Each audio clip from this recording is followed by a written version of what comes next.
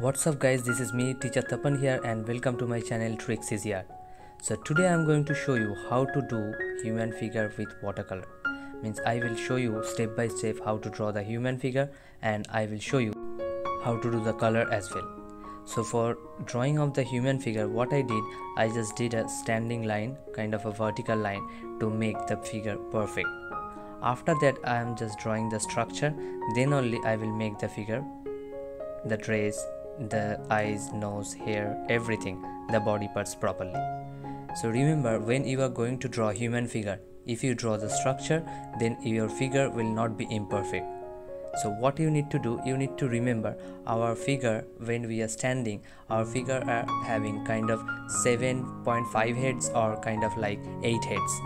So the measurement will be whatever head you have drawn, the size of the head, the same size if you multiply with the 8 times, okay, whatever size you will get, the same size will be for our human body. You just need to remember that, like it's a kind of rough calculation.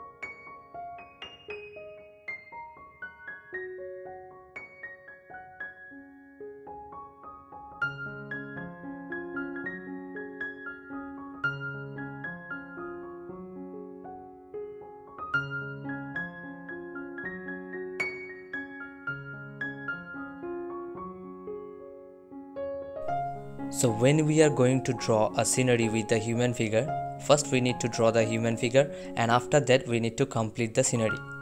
So like this way, we just need to complete the whole picture and after that we will be going to start coloring. For the coloring, whatever materials I have used, I have given the link in the description below. You can check it over there, because these days you cannot go outside, for that you can buy from online as well. So before going to start coloring, a small request to everyone, please subscribe my channel and press the bell notification icon to get more and new videos every day. So without wasting any time, let's get started.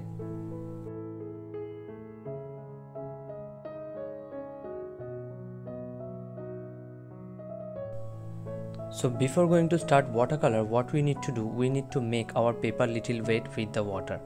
So for the sky, I have just taken a kind of thick brush. You can take like number 11 or number 12. With that, you just need to take normal plain water and you will just spread it on the sky. After that, here I have taken Prussian blue color, and Prussian blue color I'm just spreading with the water little bit on the sky. To show the cloud effect, I'm just leaving some of the places white gap.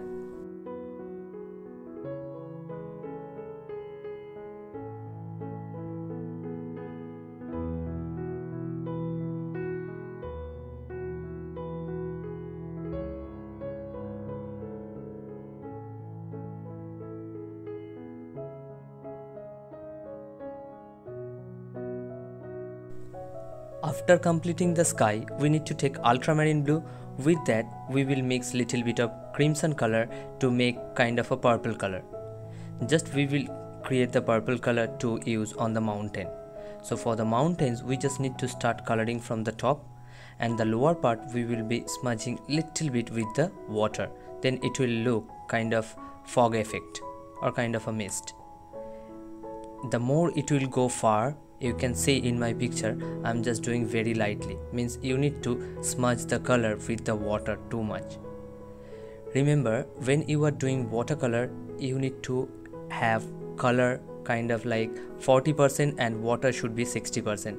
There should not be a lot of paint, because if you do very darkly while doing color, especially about the first tone, that time if you do darkly, later on you cannot make it lighter. That's why watercolor is kind of called layer by layer technique. Means you need to go from light to dark. Now for the bush or kind of valley, I have taken sap green color. With sap green, I just added little bit of burnt umber color. Burnt umber means the dark brown and burnt sienna is the light brown. So with burnt umber, when you will mix the sap green color, you will get kind of olive green color. So that color only I am using on the valley.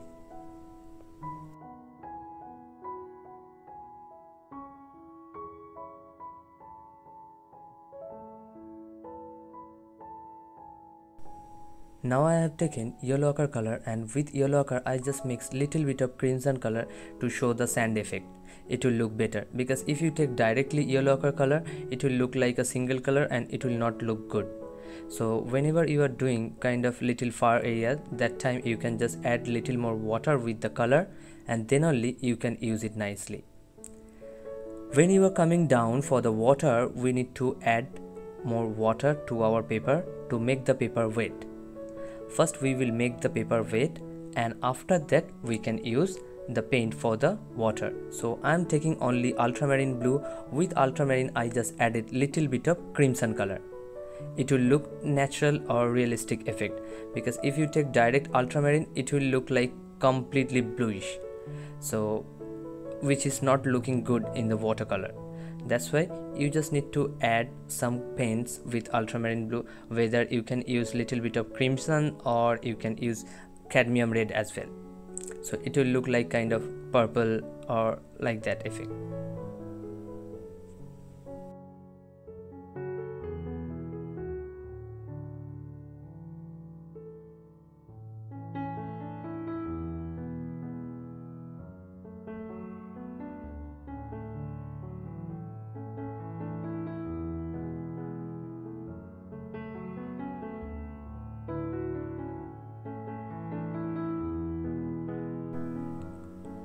As you can see, already I put a lot of water on my paper to make the paper wet. For this nearest area also I am using kind of burnt sienna, which is light brown color. So for that I have taken burnt umber color. With that I added little bit of cadmium red. If you have burnt sienna color, that also you can use. You can mix little bit of with yellow ochre. So for the face, just I have taken yellow ochre color and I'm using that one only one side of the face, especially the left side, because the left side I will keep it as a shadow and the right side I will make it highlight. So this one I'm just going to put the first tone on the human body. So this will be very light. After that we will put the second tone, which will be medium tone. Then we will go for the dark tone, which will be shadow. So for the skin color I'm just using only yellow ochre, not any other color. For the face, arms and the leg and feet, everywhere I'm just using only yellow ochre color. When it will be dried, on top of that we can use burnt sienna color. So for the burnt sienna, you can take the burnt sienna color directly, or you can create the burnt sienna color. As I don't like to use that burnt sienna color directly, so what I did, I took little yellow ochre color. With that I mixed cadmium red, and with that I just took a little bit of sap green.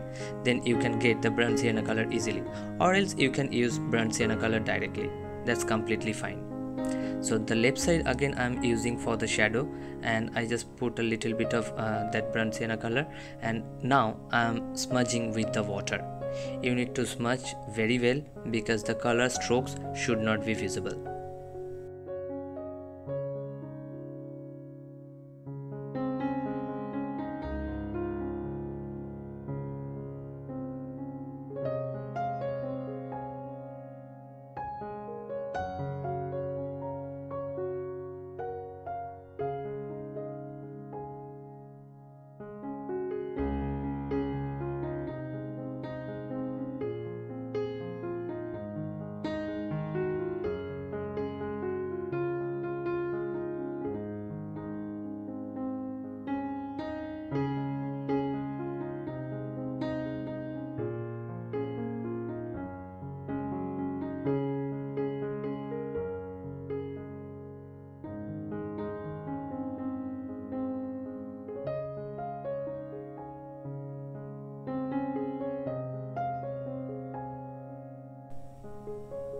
So my second tone is almost about to finish. For that we have to wait for 5 to 10 minutes. When it will be dried completely, after that we can go for the third tone, which will be the last tone and which will be called as a shadow, the dark shadow. So on the human body, for that you just need to take burnt umber color. You can take either burnt umber color directly to make the shadow, or you can create that color. Like you can take little yellow ochre color, with that you can mix cadmium red, and with that you can use little Prussian blue or sap green as well.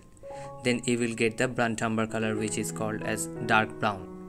Don't use the black, because when you are doing watercolor you should not use a black color lot of on your painting, because it doesn't look good. Whenever we click the picture, the black color definitely is there. Black color means where the light cannot reach. Till the time the sun is there in this universe, definitely the light is there, and that opposite of the light we just need to make the shadow. For that shadow we should not use the black color directly. If you wanna use, that has to be 0.001%. The less you can use black color in your painting, that will be best for you.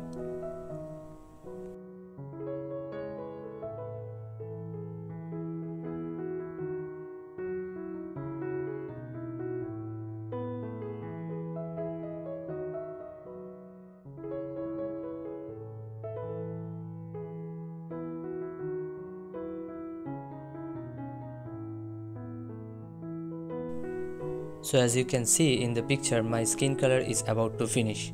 Means the first tone, second tone and the dark tone is already finished. So now I am going to the hair part. Hair is actually darker color, that's why we should do after completing the skin tone only.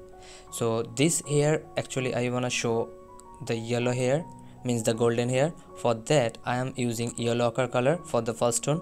After that, same thing, we need to use the burnt sienna, and then later on we can use burnt umber color.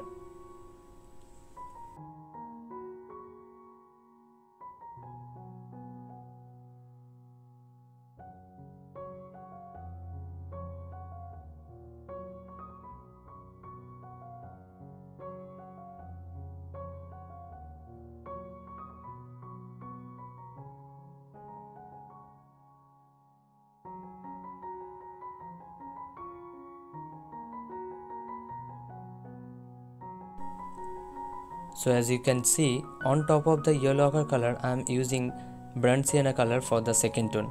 When it will be dried, on top of that we can use burnt umber color for the dark tone, which is called as shadow. So you can see now here I am using burnt umber color to make the dark tone, and you just need to take a thin brush to show a single hair. It will look like realistic effect.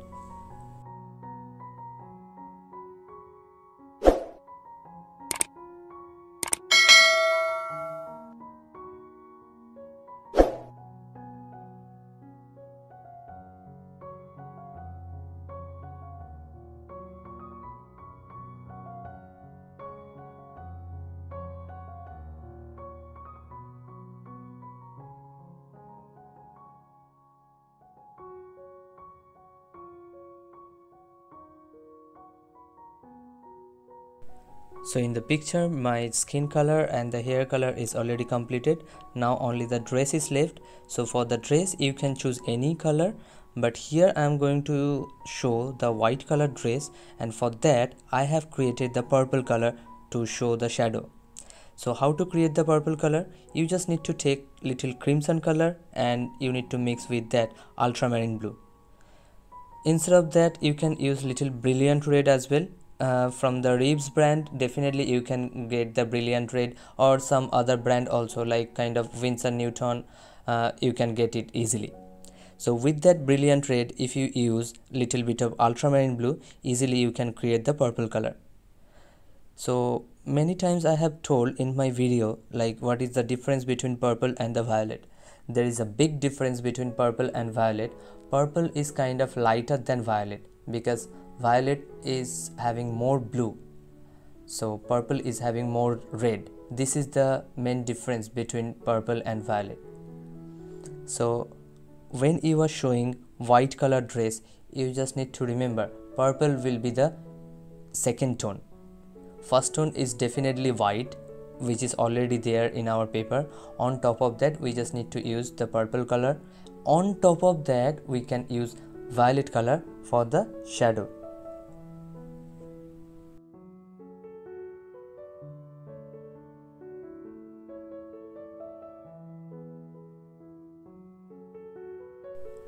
So for the white color dress, some places you need to use purple color, some places you need to use ultramarine blue as well.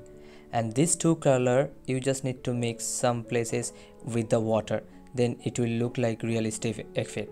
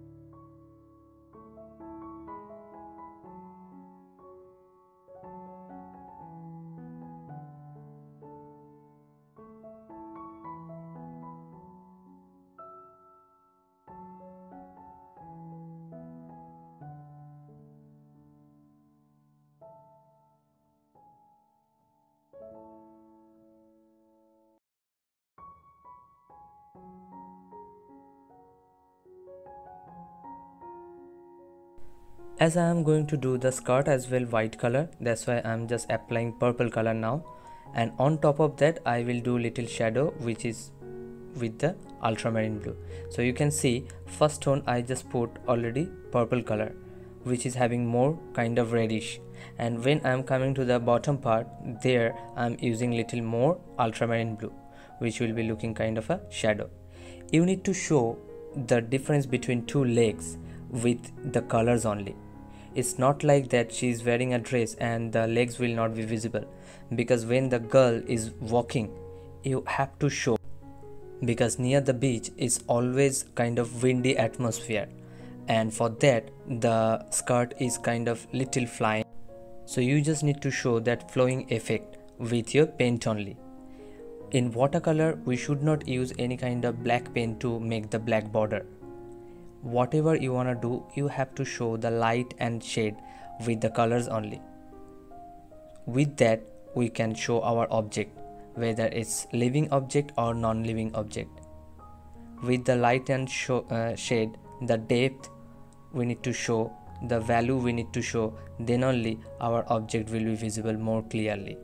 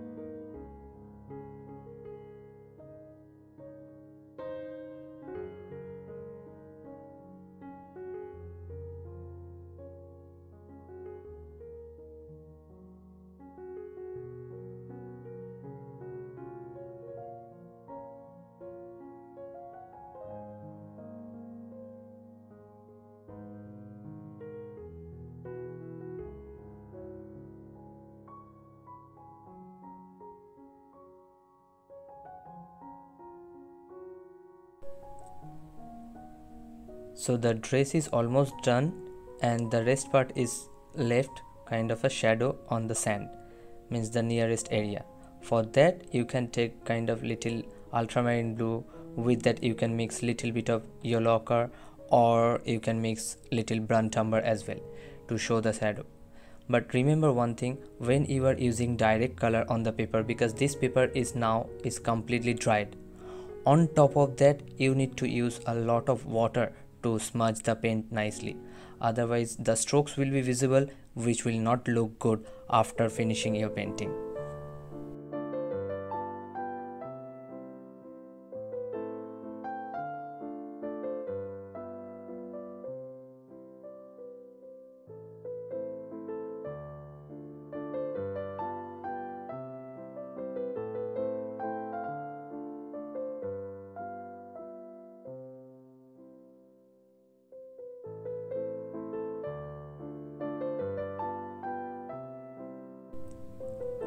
Now we just need to show some little reflection on the water. For that you need to make violet color. With violet color, you can use little more ultramarine, which will be kind of little dark ultramarine, or you can say kind of like dark violet color. So for that you need to take ultramarine more and crimson just a bit touch, then you can create this kind of color. And after using the paint, you need to smudge it with the water nicely. So like this way, step by step, we need to complete our painting.